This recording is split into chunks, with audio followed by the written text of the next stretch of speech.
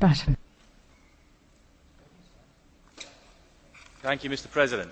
The Commission have recently replied to my written question confirming that Commissioners Almunia and Kroes attended the Bilderberg meeting in St Moritz in June. The Commission cannot tell me details of what was discussed, but assure me that the Bilderberg meetings do not take decisions. If Bilderberg meetings are just talking shops, why do the most important and powerful figures from around the world, including George Osborne, the Chancellor of the Exchequer, bother to attend? And what other summit of world leaders in politics, finance and business would go completely unreported in the mainstream media, such as the BBC?